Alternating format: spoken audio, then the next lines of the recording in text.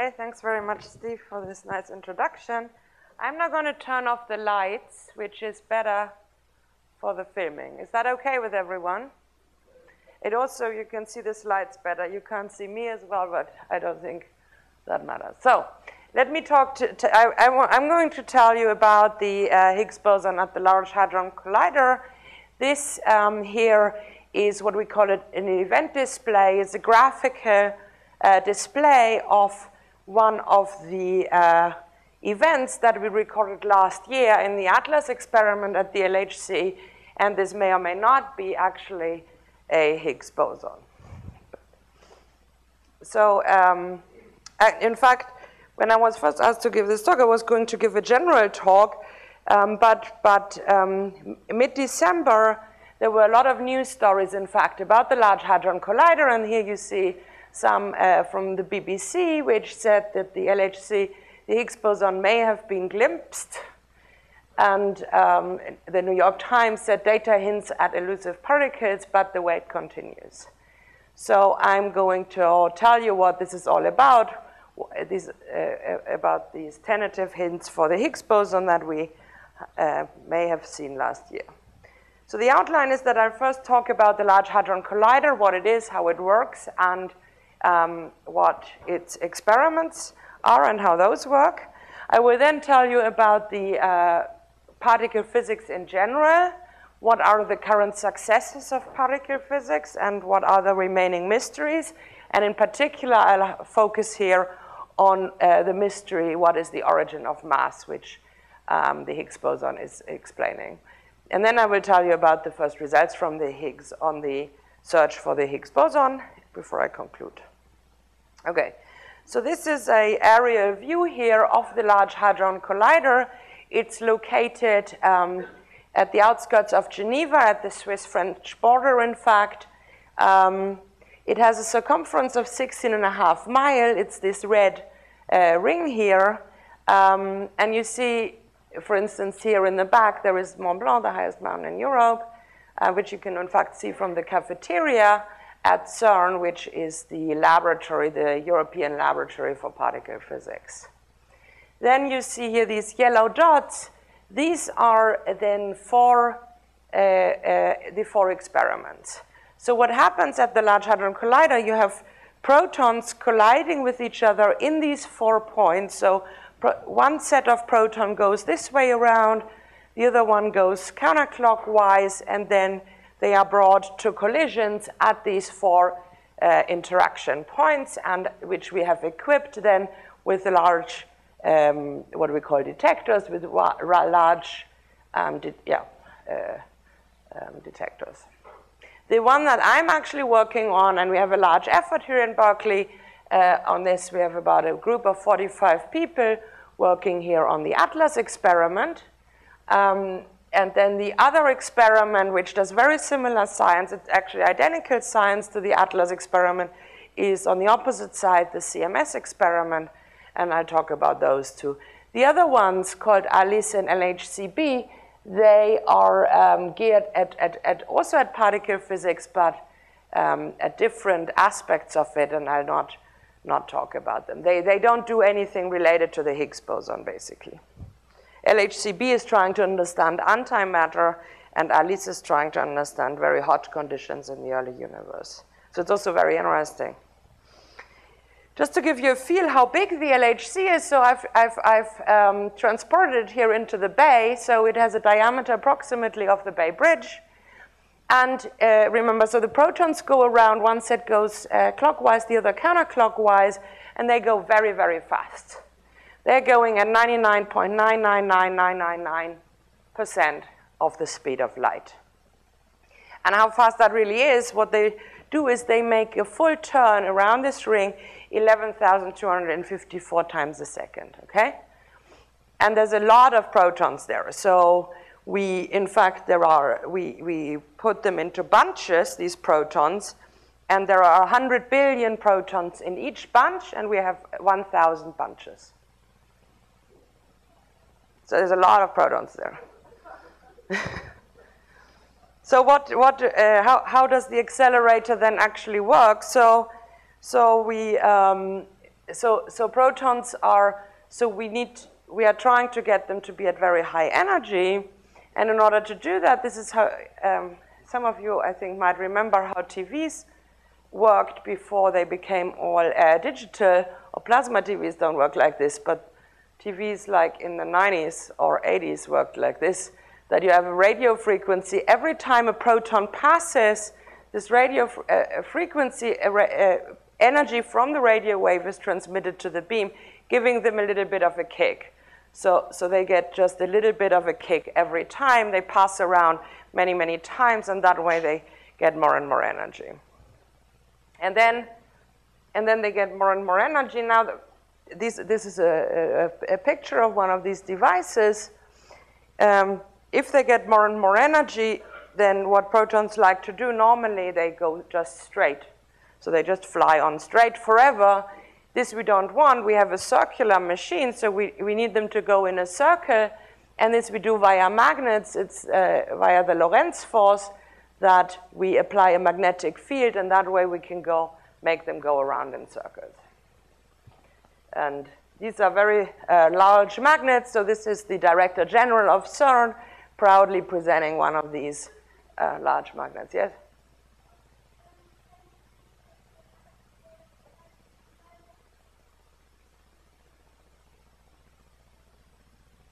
Sorry?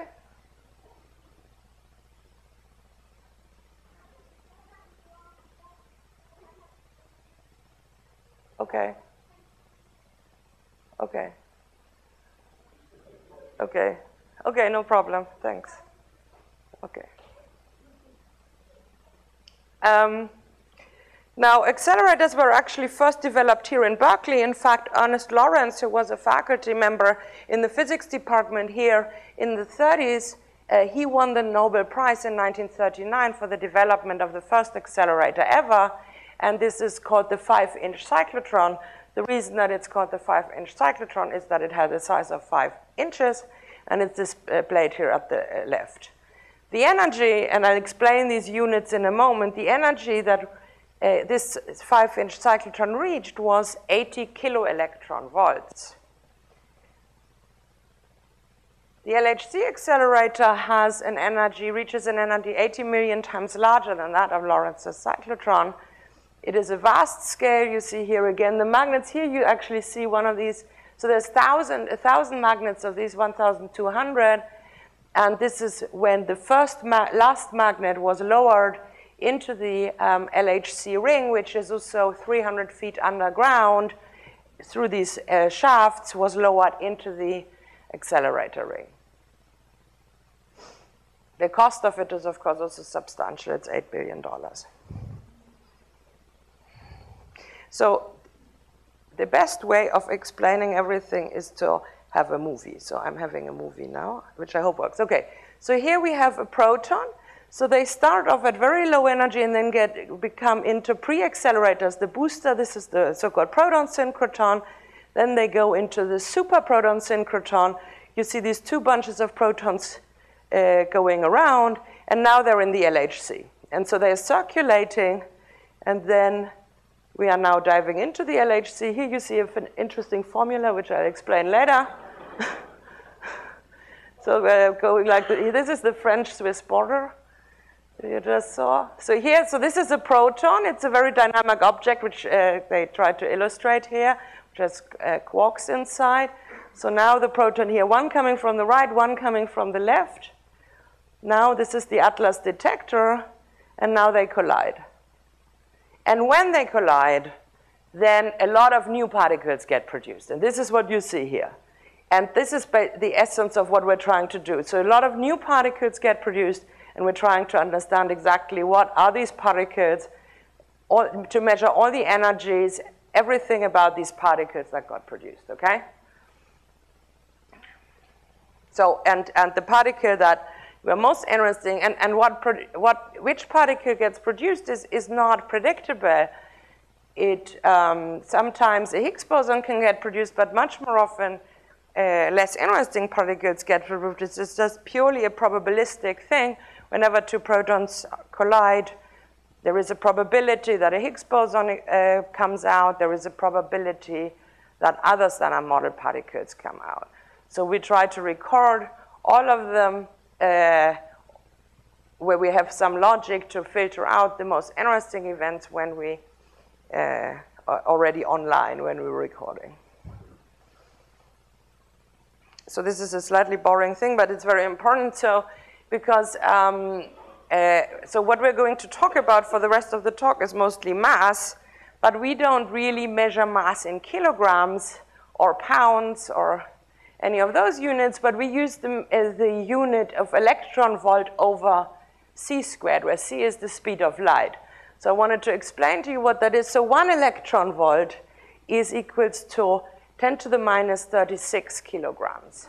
So 36 zeros, 18. The particles that we're going to talk about, so protons are being accelerated in the LHC, so the mass of a proton is 1 giga-electron volt, which corresponds then to 2 times 10 to the minus 27 kilograms. The electron, for instance, which I think you're all familiar with, has a factor 1,000 smaller mass approximately. Just to set the scale, I also just put here the mass of the sun. That's 2 times 10 to the 30 kilograms. So basically the mass of a kilogram with respect to the sun is a very similar relationship to that of the mass of the electron. And the Higgs boson, which we'll talk about, of course, this has a mass which is about, which we don't know, as I'll say, but it should be in the range between 100 and 600 giga-electron volts. So it's about 100 to 600 times the proton mass. And this, of course, then again translates to of the order of 10 to the minus 25 kilograms. So when I talk about a heavy particle, this is very relative. I consider the Higgs boson to be a heavy particle, but of course, in terms of the masses that we physically deal with in daily lives, it's a very tiny mass. But it's heavy compared to, for instance, the electron or the proton. So the unit that I will mostly use is giga-electron volt. I try to always say it's equivalent to the proton mass, but sometimes I might slip into slang. So just remember, a giga-electron volt is just equals to the mass of the proton. And so at the LHC, we are trying to create very high energies. We are also succeeding with that. We are creating very high energies, and here I want to explain why this is actually important. So it really comes just down to Einstein's famous formula, E equals mc squared, that it says that energy and mass are equivalent. Here c is the speed of light, m is the mass of the particle, and E is the energy. So what we're doing is we're colliding 2 protons with an energy of 3,500 giga-electron volt, so 3,500 times the proton mass. So then the total energy is just the sum of the 2 protons is 7,000. By having this energy, this allows us to create any particles that have a mass up to 7,000 giga-electron volts, yeah? Because the way it works in such a collision is pictured here. So here we have the 2 protons. Protons are composite objects. They are not fundamental, so they don't directly interact with each other, but the constituents of the protons, which are called quarks, they interact with each other, and then they can create a new particle, which I just call X here. Could be Higgs boson, could be something else, okay? They created a new particle called X. So the mass of this particle X can at the very maximum be 7,000 giga-electron volts at the current LHC. At the previous collider that I worked on near Chicago, this was 2,000. And for instance, there were colliders, of course, also in the 80s and 90s where it was order of 100, yeah? And not only that, also the higher the overall energy, even if the particle mass is smaller than 7,000 giga-electrons, it's better to have more energy because we have then a bigger flux of these quarks. So the higher the energy, also even for lower energy particles, we gain the higher the energy of our accelerator. Now then what happens is we have this new particle called X here created. Nearly all the new particles that we're looking for are extremely short-lived.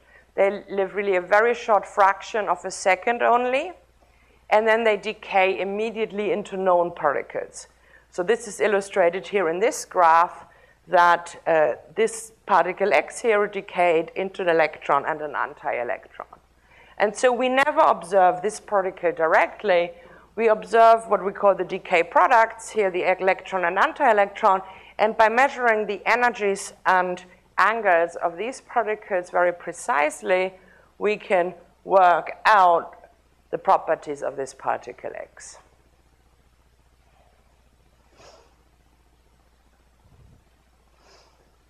Okay, so then let me tell you about our theoretical model, which we call the standard model. Not a very exciting name, but that's what we call it. I already alluded partially to this. So in the last century, we've really made a huge amount of progress. In about 1900, it was still thought that the atom was the smallest particle that there is. That's what the word atom means. It came up, the Greeks came up with that. And since the Greeks, so since like, since the year 0, until about 1910, it was actually really the atom was considered to be the most fundamental unsplittable particle. But then in 1910, Sir Ernest Rutherford made an experiment and worked out that indeed the atom is not a fundamental particle, but it consists of a hard core, which is the nucleus, and electrons whizzing around that, okay? And here, so the size that of this nucleus is about 10 to the minus 12 centimeters. And then later in the 40s, it was also realized at that moment then that the nucleus was not a fundamental particle either, but it consisted of protons and neutrons. So this was, which are about a factor 10 smaller than the nucleus itself. Then the story continued in 1969, actually. It was then realized that the proton and neutron are not fundamental particles either. They yet again consist of smaller particles inside them, and these are known as quarks. And this is still the state of the art today. So at this moment, we know that all matter in the universe is made up of quarks and electrons, pretty much. Now, what we're doing at the LHC, we're now going, so you see we have a less than sign. So we don't really know how small the quark is. We don't really know how small the electron is. All we know that it is for sure smaller than 10 to the minus 16 centimeters. It could be 10 to the minus 17. It could be 10 to the minus 35. This we don't know, okay? At the LHC, we're now going down by 1 order of magnitude to 10 to the minus 17 centimeter and trying to probe that. So what do we know now? So what does our theory now tell us? So on the left-hand side, you see all the particles, all the fundamental particles that we know of to date and that are incorporated in our best theoretical model. So we have in orange and green, we have so-called quarks and leptons. I already explained to you the quarks are the constituents of the proton. But there are, so the ones that are in the proton are only the ones labeled U and D, which are so-called up and down. But there is a total of 6 quarks. Also charm, strange, top and bottom, they're called. So in our normal world, the other 4 don't play any role. They don't actually appear on Earth. Well, the up and down quarks are all over us, all inside us, but the other 4 don't matter at all. The last one was discovered, the top quark was discovered actually here at this accelerator in Chicago in 1995. Then the other type of particles, which are the leptons, and the one that you know is the electron, which whizzes about the nucleus in the atom. But again, that's not the only one. There is also a total of 6 particles. In fact, muons, so the second particle there, the mu, Greek mu, that is a muon, and these get frequently produced in the sun and actually hit us here all the time, but they don't do anything. You don't realize this.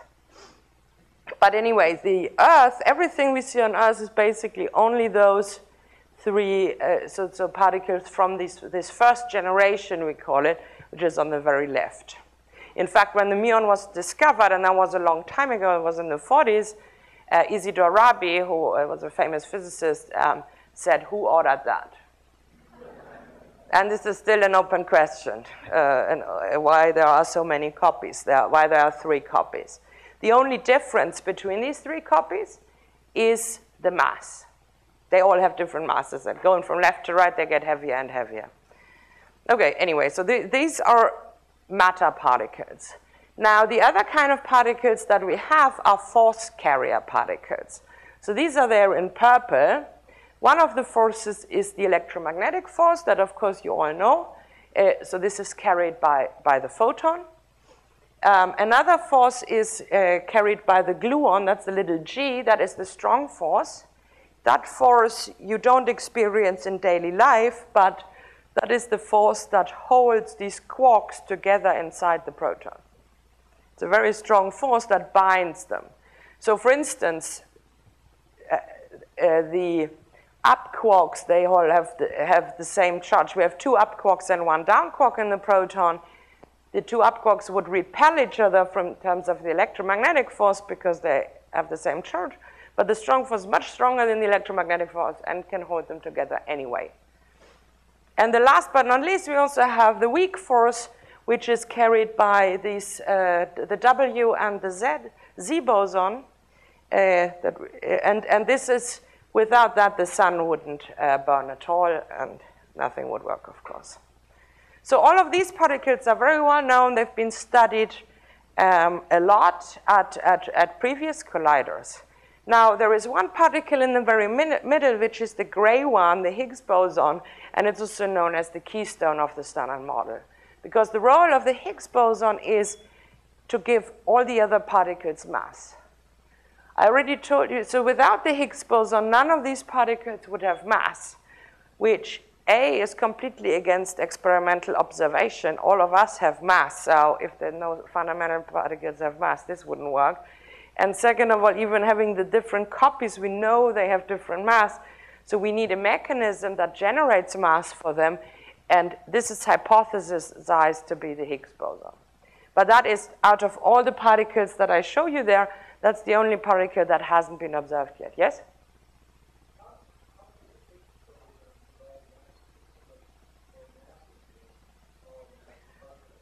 I'll explain in a second. Just before I do that, let me just explain this theory that we have is an excellent theory, apart from the fact that we haven't observed the Higgs boson yet, but that's really not the fault of the theory either.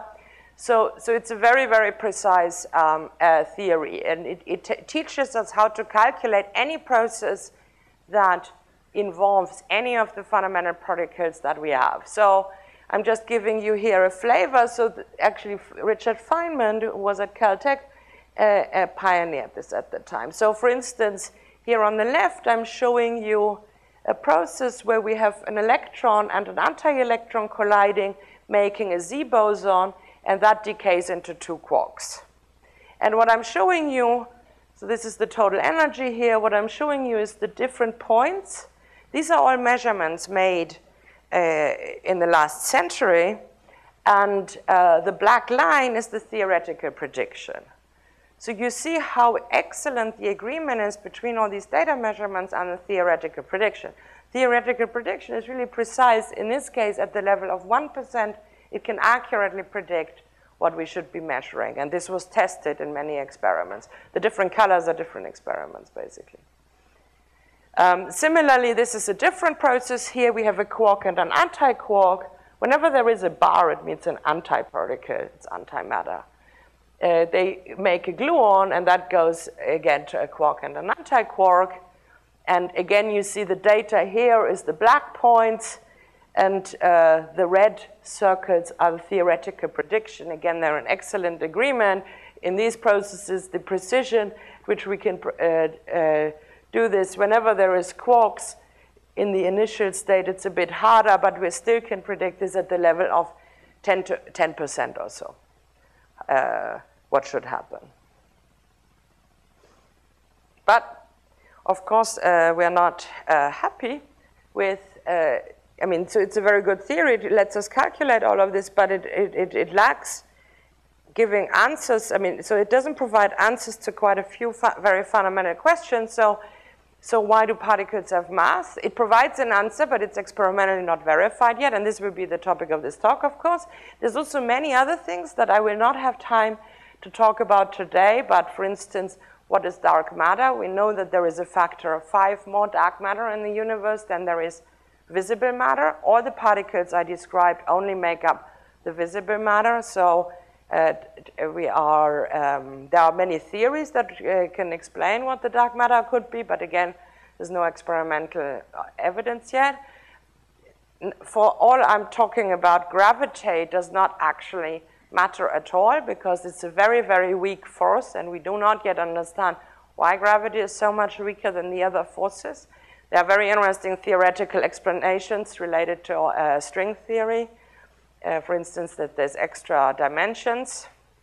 And also, for instance, where has all the antimatter gone? Our theory would predict that there is approximately equivalent amounts of matter and antimatter in the universe, but that's clearly not correct. So we're still looking for a mechanism, a physics mechanism that makes all the antimatter disappear. But I'll focus here on just the first question. Maybe you can persuade Steve to invite somebody to cover the other interesting questions. Okay. So what is this Higgs boson now? So really, there's two things. So first of all, in fact, the first speculation was just to introduce a new field, which is called the Higgs field. In particle physics, we identify very often a field with a fundamental particle. So the photon, for instance, it takes care of the electric field. So this field was introduced actually in 1964. This idea was, quite a few people have had it in parallel, so different groups. So on one hand, Peter Higgs, who is this guy over here. Then there's 2 guys in Belgium, Englert and Brout, and then also Goralnik, Hagen, and Kibble. All came up with very much this idea in 1964, and the mathematical expression is there, the top line here. This doesn't necessarily explain to you exactly what the Higgs boson is, so I'll try to explain it in a more qualitative way. So really, it's a field that permeates the universe. I don't know if any of you have heard of the ether, which was a very hot topic at the end of the 19th century and was ultimately solved by special relativity by Einstein, that there is no ether. In some sense, the Higgs is actually not that different to it. So we just imagine that there is a field in the universe that causes particles to slow down. So on the left-hand side, this is when there is nothing in the universe, no extra field. So then all particles just go at the speed of light, undisturbed. They just go. On the right-hand side, this is how a Higgs field would act. So, or you could imagine it as a fluid, so that basically it makes these particles go, it interacts with them, and that way slows them down, so they don't go on a straight path anymore, but they get slowed down, and because they get bounced around by this field, and so then they go much slower. And going slower is exactly equivalent to saying it has mass. So in this case, for instance, the photon doesn't have any mass. It has a mass of 0. So the Higgs field has no impact at all on how photons move. However, the electron, which has a small mass, so it has some impact on that, but not very much, but a little bit. So wherever there is a red cross, that means that the Higgs field interacts with the electron, and so it slows it down. The top quark, which is the heaviest particle we know so far, interacts very, very strongly with the Higgs boson, and so it gets slowed down very, very much. And so what the Higgs field really does, it just slows down these particles, but that is exactly equivalent to meaning that they get mass. There is a more qualitative explanation of it, which was thought of by David Miller from UCL, which was the UK government challenged the scientists to explain to them what the Higgs boson was, because they were asking for funding to find it. So the way David Miller explains it, which is very nice, is that imagine you have a party, and all guests are kind of chatting with each other. None of the guests is more interesting than any other, so they just chat randomly to each other. This is there on the left. But then if you have a celebrity arriving, in this case, Margaret Thatcher, there's a movie out right now, I think, which I haven't seen yet. Anyway, so Margaret Thatcher, then of course everyone gets excited, but it could be Barack Obama just as well, maybe even more exciting, actually. Anyway, so then the guests, of course, get excited, and they all want to talk to that celebrity. And so all they basically move there, and the celebrity cannot move freely in the room, yeah? The celebrity must move much slower because there's all these people around her. Then a boring guest can just walk through, nobody cares, okay? So basically, in this case, Margaret Thatcher is much more massive than a boring guest.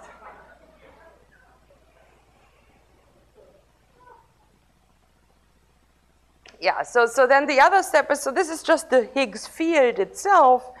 The other question is to identify now, once we have a field, whether this is related to a fundamental particle. So generally, this often is the case. So for instance, the electric field is related to is identified with a photon particle. The strong interaction field is identified with a gluon particle. But however, in the initial paper that Peter Higgs wrote, in fact, he did not identify this field. He only talked about the field. He did not mention that this could be a new fundamental particle. However, it was, in fact, this paper was initially rejected by the peer review of this journal that he submitted it to. And then he added this sentence, it could be a new fundamental particle. And that the journal then was persuaded that this was exciting enough, so they published it, yeah? So this is not necessarily the case, and in fact, it's quite possible that the Higgs field is not represented by an elementary particle, but by some composite object, like, for instance, a proton. I mean, it wouldn't be the proton, but just in the spirit that it's a composite object. And this is, in fact, one of the big questions we're trying to find out at the LHC, whether it is a fundamental particle or whether it is just a field consisting of other fundamental particles. So what do we know about the Higgs boson? So we know that it's supposed to give mass to particles, and we know a lot about it mathematically. We use it in our calculations. However, what we don't know at all is what its mass is. Well, we don't know if it exists either, but we also don't know if it exists, what its mass is. There are some reasons, so I'm showing you here some graphs which are narrowing the Higgs boson mass range. So on the left-hand side, you see everything in the green band, basically. So the left axis is the mass of the Higgs boson, and the green area is what's allowed. This is just from purely theoretical arguments requiring that the universe would have been stable at least between its creation and now. If it's not in the green or yellow, it wouldn't have been stable until now. Actually, if it's in the green, it's stable forever, and in yellow, it means it may collapse very soon. And so basically, it prefers to be in a range where it's at all energies it works. It's around 200 gigaelectron volts. And this is another plot which is quite complex, but from indirect measurements, we also know that we think that it should be between 100 and 160 gigaelectron volts approximately. Okay. So this is what we're looking for. We're looking for a Higgs boson between around 100 and 200 gigaelectron volts, although as an experimentalist, even if the theorists prefer such value, we of course look for it everywhere, just in case, you never know. So the main ways that we're looking for the Higgs boson are depicted here. So this is the diagram. This is why I spent some time earlier introducing such a diagram. These are quite complex. So on the left-hand side, we have two protons interacting via gluons. These are these Gs, making a Higgs boson. And then in this case, the Higgs boson decays to 2 photons. On the right-hand side, so this happens actually 0.2% of the times when a Higgs boson gets produced. 0.2% of the times it will decay into 2 photons. 1% of the time it will decay into 2 Z bosons. Z bosons are again not stable because, so the Higgs is unstable. It'll decay immediately to 2 photons or 2 Z bosons. The Z bosons in turn are not stable either. They in turn decay again, for instance, into an electron and an anti-electron, a positron here, or muons. So 7% of the Z bosons decay into electrons or muons. So 99, and these are the ones that I'm going to talk about. So I'm only going to talk about 1% of the Higgs bosons that decay in these ways. 99% they decay also into other particles, but this is much harder to observe. And so these 1% are really the precious 1% of the Higgs bosons that we can do something with. The other 90% are much harder to identify, and we also partially use, but they are nowhere near as powerful as these two. And so, as I told you, we have a very precise theory that can tell us exactly how many Higgs bosons we should observe, for instance. So we can, once we just assume a given Higgs boson mass, we can fully calculate how many Higgs bosons we should observe. We can calculate how often it decays to a photon, to 2 photons, or 2 Z bosons. And the precision of these calculations is about 15%. So, for instance, in the data we've taken so far for a Higgs boson mass of 120 gigaelectron volts, we expect there to be 70 events where the Higgs boson has decayed into 2 photons, and 1.6 events where the Higgs boson has decayed to 2 Z bosons, which both decay to leptons. So now, okay, so 70 is certainly a good number. That we can try to, now we need to find these 70 Higgs bosons, yeah?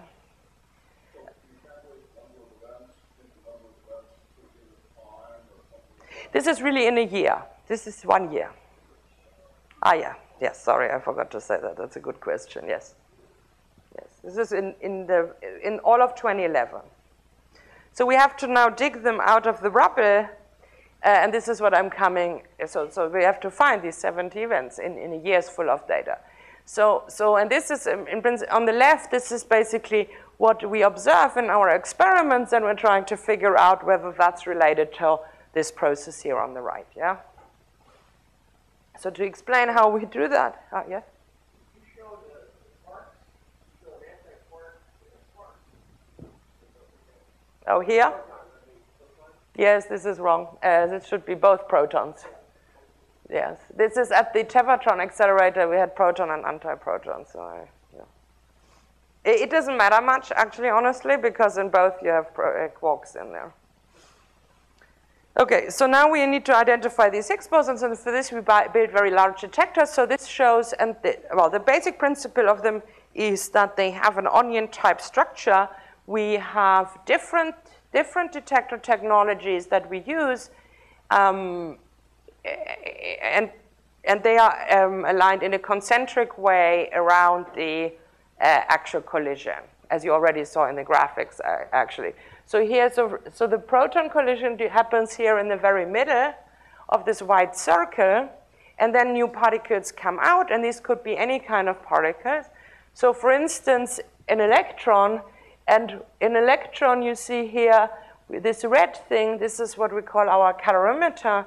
We observe a shower of particles here, and in this, I don't know what color that is, a bluish thing, this is a tracker, what we call tracker, which is able to observe charged particles, but cannot see neutral particles. So just the pure fact that there is something here tells us that this is a charged particle, which is very electromagnetic, and that's an electron.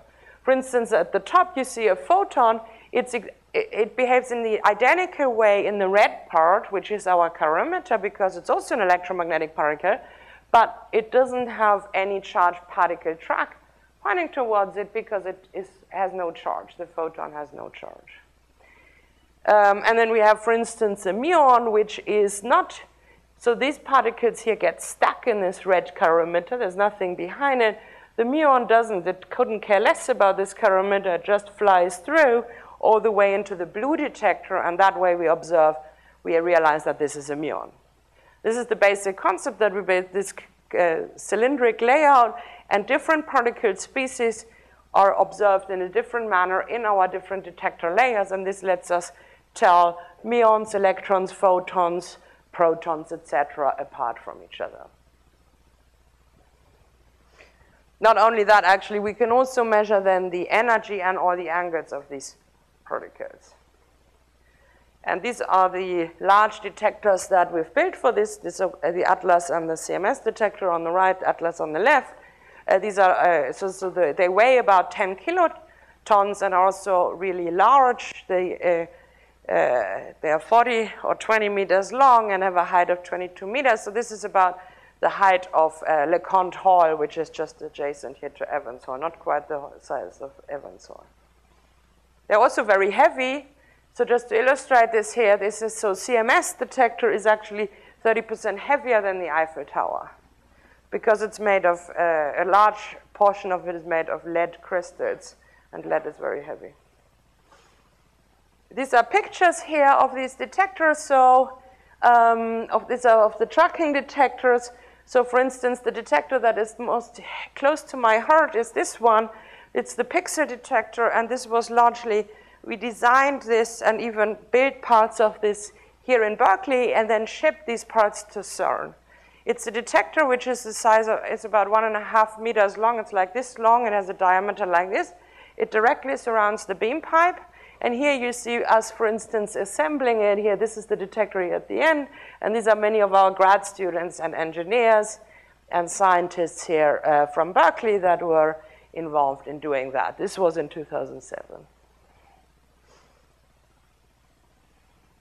Yeah, this is a calorimeter. So this is what we use to identify electrons or photons.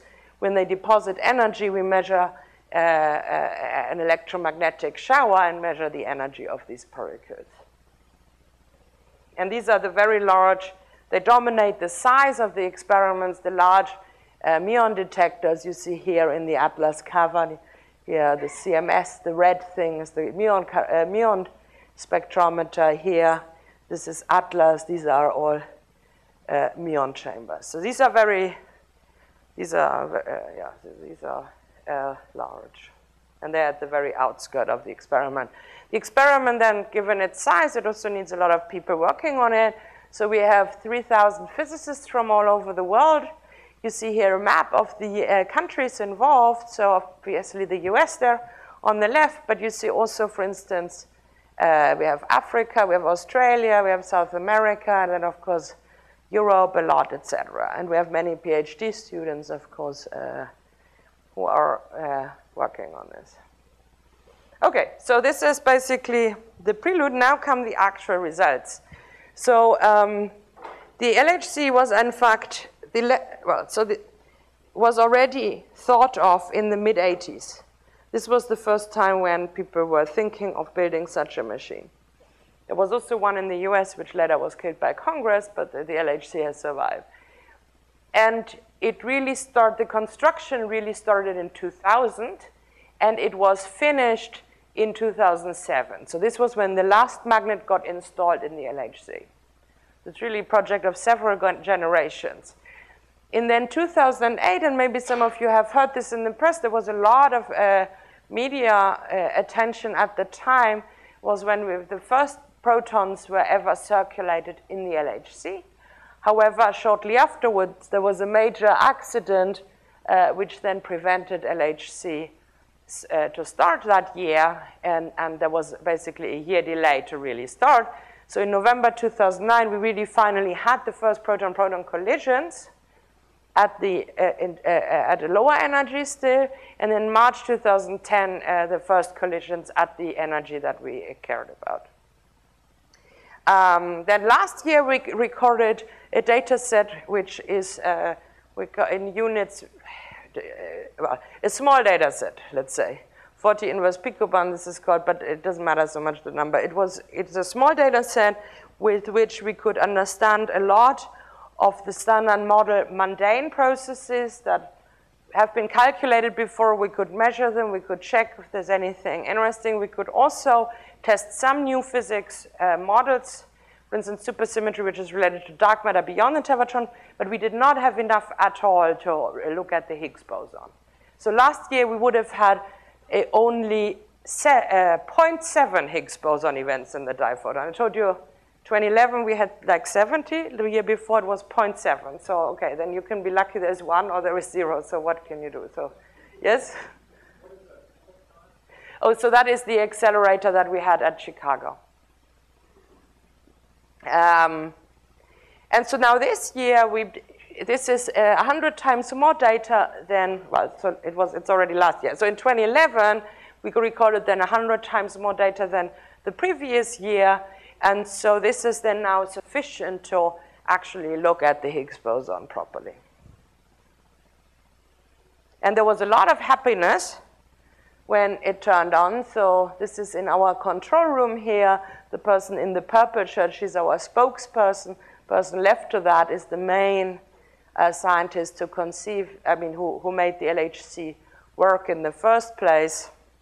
And there's a lot of excited people there, because it has been a long wait until it finally worked, of course. So I already mentioned this unit inverse femtobarn. So why is this important? This is called what we call luminosity. Luminosity is just really how many proton-proton interactions there are.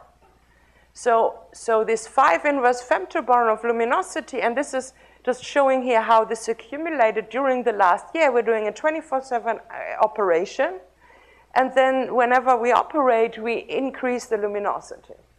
And so you see that it basically steadily increased. There are some flat regions, so this is when there is a maintenance of like 5 or 6 days, which is quite typical, which you see every 6 weeks or something like this, yeah? And this luminosity, it just measures how many proton-proton interactions there are. And in fact, this number of 5.5 means that we've had 4 times 10 to the 20 proton-proton interactions, okay? And 70 of those may have been the Higgs, okay? So we have to filter these 70 out of these 4 times 10 to the 20. That's my job. Now, when we record the events, so this shows one event that we know very, very well. So this is the Z boson, or Z boson, which was already discovered in 1983. And so this is how it looks in our detector. It decays. So this is the diagram. We have a quark and an antiquark making a Z boson and then decaying to 2 electrons. So the collision was here in the very middle. These yellow tracks are then the trajectories of these electron and positron. And here, this yellow blob, that corresponds to that there was a high energy measured in our electromagnetic calorimeter. The chance that this actually is a Z boson, this is very small background. There's virtually no events that look like this other than this. So the chance that this actually is a Z boson event is about 99%. We can never be 100% sure with any event exactly what it is, because there can be other ones that look very similar. And this is much worse for the Higgs boson. So the Higgs boson, as I said, so we're now going to look for the Higgs boson decaying to 2 photons. This is this diagram there at the top. But there is processes that make 2 photons that have nothing to do with the Higgs boson. So some process that could occur is this one, where we also get 2 photons just like there, yeah? So this, just observing 2 photons is not good enough to know that it's the Higgs boson, because it could just be that process. And what is worse is that the rate at which this happens is about 50 times larger than the rate at which the Higgs boson occurs. So instead of 70 events, we have like 2,500 of these. Okay? So what do we do? So what we do is that we can actually, by measuring these angles and the energies and momenta of these particles precisely, we can actually calculate what is the mass of the particle they came from. So for the Higgs boson, since they came from the Higgs, this should be at the mass of this Higgs boson. While here, there is no actual particle they came from directly. They just got radiated off of quarks, and so there is no, they're not associated with any given preferred mass value. This can happen at any random value of the mass, and this is shown here. So this shows the mass distribution. The yellow is this background, and the red is the Higgs. So if we construct this quantity, the red are all accumulated here, in this case, at 130, while the other ones have a smooth distribution. And so this is exactly what we're looking for. We're looking for a little peak on a big, smooth spectrum. Note that, but this peak is very small, so this is 0. So there's about 5,000 yellow events in this case, and like 100 red events. So we need to look for these. And of course, in our experiment, they are not painted red. So, so this is one event that has such a feature. So it has these two photons. So it looks very similar to the Z event that I showed you. You have these two photons. But in this case, we don't have a charged particle track pointing to them. So this is why we think these are photons. But we don't know whether they came from Higgs or whether they came from that. But I told you that the ratio is about 1 to 50. So in this case, the chances that this really is a Higgs boson is at best 2%. Okay? Well, for this, yeah. So we can't, again, decide this on an event-by-event basis, but we make this plot of this diphoton mass distribution. And this shows now the real ATLAS data, all the data we took last year. And this is where we're looking for the 70 events. So the black points show the data. The red shows our background model. So that is what was yellow on the previous plot. So this shows a smooth distribution. And the dashed red shows how a standard model Higgs boson, for instance, would look like if it had a mass of 120 GeV. So now, the interesting thing why there was a lot of attention in the media is in the center of the plot at around 125. You see that there are a couple of bins here, here. So the data points, the black points, and this is the error bar on them. So whenever the data are basically in agreement within this error bar with the red, this means it looks like background at that position. However, here you see that they are further away than the error bar indicates, and this one and this one and this one is just at the edge. And so this is exactly, in principle, this is what we would expect from the Higgs boson, how it would show up, that we have 2 or 3 bins that deviate from the red line, okay? But this is just the data from one experiment. Now, the great thing is we have 2 experiments, so either one experiment can have made a mistake, or anyway, we are also doubling the data looking at the other one, so we can look what the others see. So this is shown here. So the left is just what I already showed you. This is here on the right, and this is this region. So it's very hard to say. There is also there's also, again, one bin here which is a little high, but then there is one next to it which is a bit low. So it's not conclusive, yeah? It's not conclusive. But this is why there is a lot of excitement, but it's not conclusive. Then they can also, as I said, decay into 2 Z bosons. So this is shown here. And again, this is very different. It's much better in terms of the signal to background. So here we have a signal to background of about 1. This is what we should be seeing. So the black is now the background, and these dashed lines are hypothetical peaks at different Higgs boson masses. So you see that now we're looking basically for about 2.5 events. 2 events depends on the mass a little bit on a background of about 1.7. So here, when we see an event, it has about a 50% chance then to be a Higgs boson. And this is how, and again, we're looking at this mass distribution. So I just circled here what's happening at this value at around 125, where we see something in the photons. So you see there are some events here also. There's like 2 in CMS. There's 3 in Atlas. Again, the error bar indicates, I mean, so when you have 2 or 3 events, the error bar is very large. So it's not conclusive, but it is certainly interesting. There's no other peaks in the data distribution. You see here some hypothetical peaks, how a Higgs boson would look like. That's the pink here on the left, for instance, and the yellow and the light blue. This is what we would expect if we had high statistics, but this we don't see. And so this is an event. This is the ZZ boson event. Okay, and this is the money plot. Unfortunately, the money plot is a very complicated plot to explain. But here, what we do is so if we don't see something, it doesn't mean that we are just depressed and go home. We actually still get scientific information out of that, because we know that we can see it if the rate is high enough.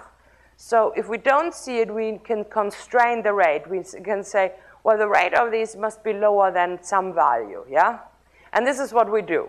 So so the black line, so what is basically shown here is the rate of Higgs bosons we exclude divided by Higgs bosons predicted by our standard model theory. So, so the black line, it means that any rate above the black line is excluded. And red means it's the standard model. So what it means is that we are excluding, whenever the black dips below the red, that means we've excluded the standard model Higgs boson at that mass value. And in fact, you see that this is true for the entire mass range up to which is sort of in this yellow hatched region. So from 127 on the left up to 600 giga-electron on the electron volts on the right, we've wiped out that entire Higgs mass range. So it definitely can't be in that range. It can still be. There is only one window left where it's still allowed to be, which is here, and which is between 114 and 127. That's the only place left. And in fact, the tantalizing hints we're seeing at 125, which is in this allowed range. Now, we have not 100% excluded this mass range. We're excluding it with a probability of 95%. And so the reason that since we see a little more events, both experiments see a little more than we would expect if there wasn't a Higgs boson at 125, we see here these little peaks in both experiments at Atlas and CMS at around 125, where we can't exclude the Higgs boson because maybe we are starting to see it. But we can't, the statistical, so in order for us to say that this really is a new fundamental particle, this is a big thing to say. You can't, if there is a 2% chance that it's just a fluke, a statistical fluctuation that just looks like it, we won't claim anything. We need this probability that it could be something else to be much smaller than 1%. At the moment, the probability that this is just a statistical fluctuation is still a couple of percent. And it's like, if you know, yeah, so while it doesn't sound like a large number, a couple of percent, it's really a dramatic conclusion to say there is a new particle. So we need to have a much smaller number. And this we can only achieve by taking even more data. And this is why even the newspapers were cautious in their announcements, saying this might be the first glimpse, this may be a hint, etc., because we only think this is a hint. We don't know for sure. What we know for sure is that the Higgs boson is not in many ranges that were allowed until early last year. So these plots I showed at the beginning, all the red is now excluded by our data, yeah? And in 2012, so we will take a factor 3 more data than last year. So together we then have a factor 4 data compared to what we have now. So instead of expecting 70 Higgs boson events, we would expect 280. And then we can be much more sure whether what we see is really true, or whether maybe it was just a statistical fluctuation. So let me then conclude. So it's really been more than 20 years that LHC has been designed and constructed, and it's, for me at least, well, the Higgs boson is also exciting, but it's also very exciting to just be taking data so we can finally do that science that the community has wanted to do for over 20 years. The LHC will definitely answer some and hopefully many of the fundamental questions that I alluded to. The first significant data set was really just taken in 2011, and the Higgs results were the very first results that that we made, which used the full data set. We're making a lot more physics results, of course. And we will take about 3 times more data this year in 2012. And so the Higgs mechanism was really first invented already in 1964, and the LHC might prove this theory correct within the next year. So if it really is there, then we should be able to make a definitive statement by the end of this year, within this year. It's very confusing to be in January of a year. So it can, of course, it's also possible that we exclude the presence of the Higgs boson, and this would then challenge the theorists a lot. Most likely now it looks like the mass value is now at 125 times the proton mass, and in fact the theoretical colleagues are already trying to understand what are the exact implications of such a value. But this excess could still really be a statistical fluke with a probability of about 1%. There's a lot more, of course, ongoing. I could only give you a glimpse, and there's here some links to web pages for explanation, articles, movies. Also, I know that all the brochures I brought, they've already been taken, and some of you didn't manage to get any. There's all of this material is also available on the web. I'm sorry, I should have brought more. Okay, thanks, that's all.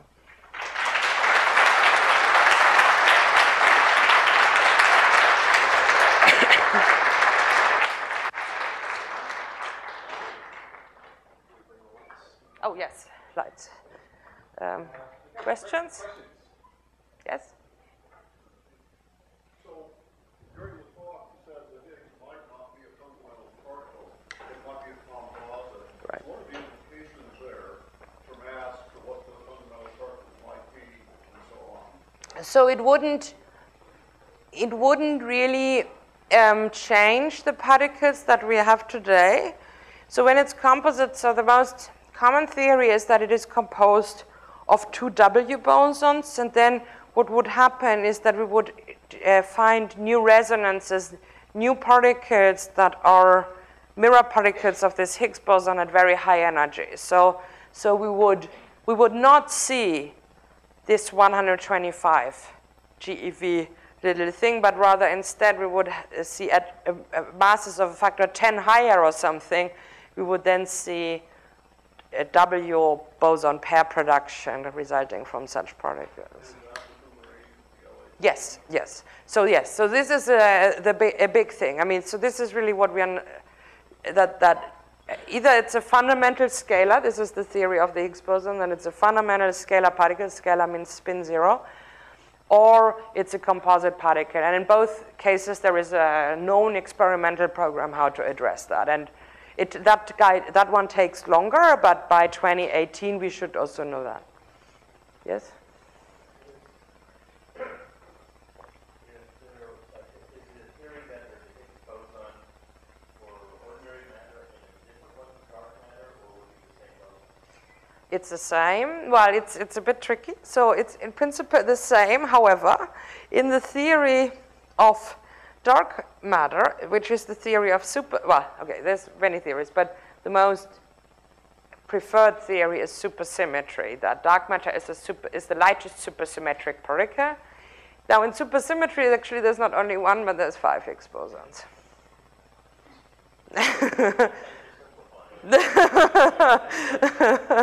That's, yeah, but yes. You shared with us the amusing analogy of Margaret Thatcher at the party to describe how a Higgs field might give mass to particles. But how does that field explain different masses or different? Well, it's, you know, Margaret Thatcher, Brad Pitt, I don't know, who's more, some people may have different, you know, you can be a minor celebrity, a very exciting celebrity. So that's, I mean, in that analogy, that's how one would imagine it. So first there comes maybe some B-movie star and people kind of cluster around that person, but then Brad Pitt comes and then he can move much more freely the other one. So this is basically, but of course we don't have an infinite number. We only have a total of 20 particles. Well, 16 really that it needs to give mass. So it interacts differently with each of the particles and then gives a different mass. But, yeah. Yes? Yeah? It's not given that the human mind can understand the universe. That's right. Wondering if you think the LHC can actually maybe provide an answer eventually. I mean, it's baby steps, yeah, in research. It's really, we have to take each step at a time. I mean, that's such a big question altogether, whether we can fully understand the universe. For that, we need to, for instance, understand dark energy, which is really, I mean, the Nobel Prize was given here to one of our faculty members last year, but this is much more mysterious. This is really very simple compared to the understanding. The understanding here of the Higgs boson is excellent compared to the understanding of why there would be so much dark energy. So it is possible that we find something at the LHC that, so there are no theories even that tell us what we should look for at the LHC to shed light on dark energy. However, I cannot exclude that we find something bizarre that then spawns actually a lot of theoretical development, and somehow it happens that one gets a much more fundamental insight in a problem like that.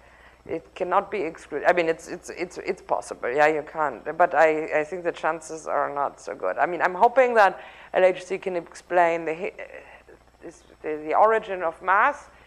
It may well be able to explain dark matter, which would already be a good. It might explain antimatter matter. So explaining everything, I don't know.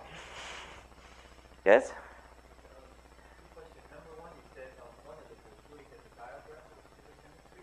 The scatter one should be much bigger than Yes. How do we know that the scatter one is bigger? Well, because we haven't found it yet. So the bigger in these diagrams means that it is more massive. Right.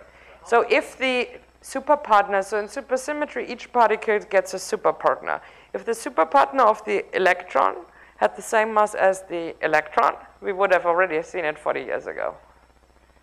So we already know it's a symmetry. We call it a broken symmetry, which means that the partners don't have the same mass. So for instance, the other symmetry you know well is the charge symmetry.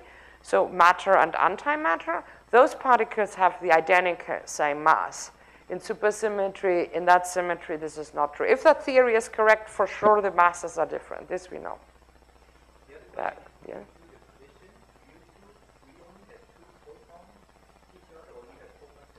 We have a whole bunch. We have 100 million protons on one side from the other side hitting each other, and only a very small fraction of those 100 billion hits each other, typically like 10. So typically when 100 billion come from each side, typically 10 to 15 of them interact with each other, and only one of them makes an interesting interaction. I need to put, yeah, I need to, yes? Oh, that's, so just the helium bottle, basically? Hydrogen bottle. And then we strip off the electrons in that sense. So it's very simple, actually, yes? When you have the proton-proton interaction, and it's defined at 17 keV right now, the reaction energy that you're talking about is at 17 keV, but the protons consists of 3 parts. Right. So isn't it 1/3 of that? Yeah, no, yeah, so in the very simple quark model, it would be 1/3, but actually I simplified a little bit. So even if it consisted of only 3 quarks, it's not that everyone has to carry exactly 1/3 of the momentum. It's a distribution. But typically, it's true that in these collisions, so we've never seen an event which actually made it all the way with 70 eV. So typically, it's about, I mean, with the valence quarks, which are these 3 quarks, it's about 10–20% of the energy. Now, it's even more complicated because the proton doesn't only consist of these 3 quarks, it also consists of a lot of gluons and further quarks, and so it can have an infinitely small momentum. So most interactions, they carry only less than 1/1000th of the proton momentum. But those, then they can't make the Higgs boson because they don't have enough energy. So, yes? How do you relate this to classical physics segments? Can you derive from the field equation No. and can you derive that as a sort of theory? No. So no, because it's not. It is unrelated to gravity. This is the confusing thing because it is not explaining how macroscopic masses interact with each other. It is solely explaining why any particle at the quantum level could have any mass at all. So it is not, so F equals ma, this Newton's laws, this is really explaining how masses get accelerated, yeah, and how forces act on masses. It doesn't, but this is, but Newton does not explain why anything has mass, right? So here, this is completely, so it's impossible to relate.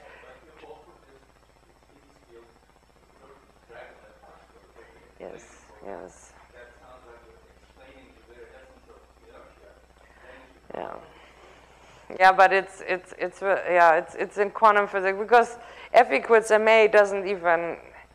I mean, this is really only for macroscopic particles. So we're dealing here. I said you at the beginning, the mass we're dealing is at 10 to the minus 30 and so on, and so gravity doesn't. Gravitational interactions don't play a role. Yes.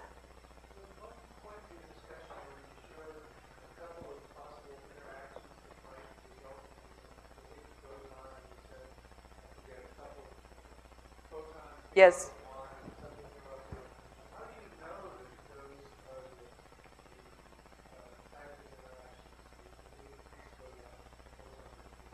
Yeah, so this is a bit confusing, right? Because we don't know if it exists, but then I tell you a lot of precise things about them. This is so unfortunately I don't find it now. I think, no, it was the other one, right? Where I said it's 1% and 0.2%. This one. Yes, so this is what our theory, so we have a theory which has the Higgs boson fully incorporated. So we can actually, our theory knows everything about the Higgs boson. Now the theory might be wrong because it doesn't exist, the Higgs boson, but under the assumption that it exists, the theory can calculate anything. So it can tell me exactly, well, apart from the mass, yeah, but then we just, so this calculation here is for a certain mass. Here I just used 130. If the mass is different, in fact, these exact numbers are not correct, and it decay in some other way, but it fully predicts it. So we just insert, so the only free parameter that our theory has is the mass. So we just calculated for any mass it can possibly have between 100 and 600, and then it can tell us at any mass value what are these fractions. Yes? Let's say you do find the Higgs boson, and then according to that little diagram you had, that was the last missing piece. Yeah. Standard model picture. Yes. Are we done? Yes. Yeah, no, so this is, yeah, no, that's a good question, of course. I mean, so, yeah, so this standard model, I mean, it's really an amazingly successful theory. It has been developed. I mean, so the Higgs mechanism in '64, but really the whole theory was put together in the '70s.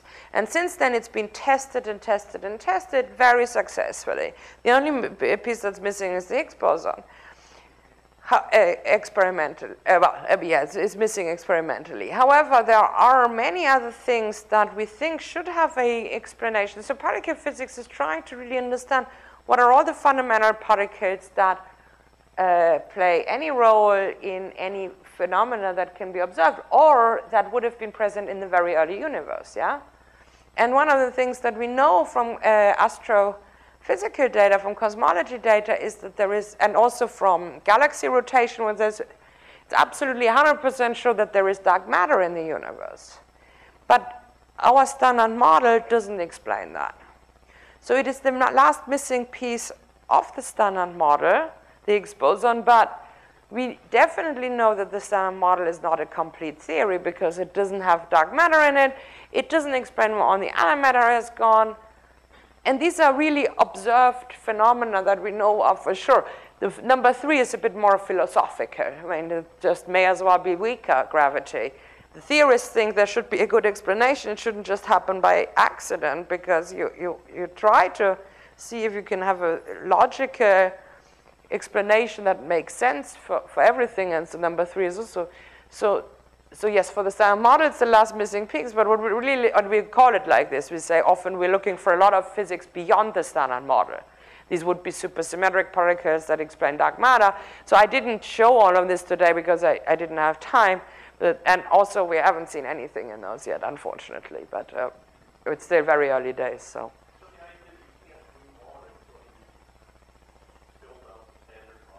No, we're doing it in parallel. Remember, we have 3,000 people.